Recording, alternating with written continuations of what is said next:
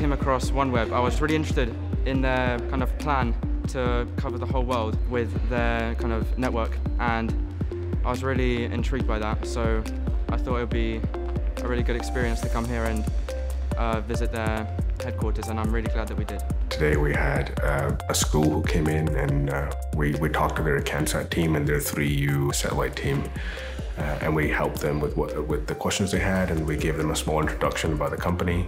I've had a little look at some sort of radio sort of things that link up to the antennas, and I found one which has got the uplink and downlink sort of all together in one package for I think about some of the PCBs are about $5,000. He said they used ion propulsion for the... Yeah, it's a Hall effect thruster. So force equals mass times acceleration. Yeah.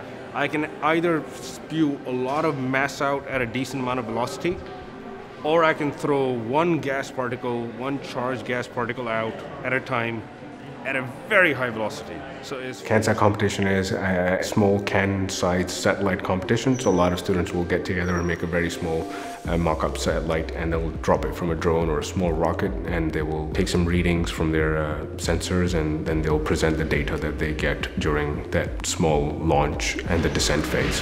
What interests me the most about today was learning about how the satellites work, the new second generation satellites coming out that actually will give everyone access to network wherever they are, whether you're overseas, whether you're actually on the sea. One unique thing that I would take away from today would probably be that it's more important making sure everyone's together and that everyone knows what they're doing than trying to strive for all these really far-fetched ideas to put in your CANSAT. I think the students right now, they can play a big impact on the future because they're going to take over from us. Like trying to get the next generation motivated to come forward into space, I think is the key thing to do right now. These small projects that they're going on, I think they're the key part because they try to get involved more people, and with more people involved, we'll get better products in the future for everyone, and it's going to be the best thing for the future.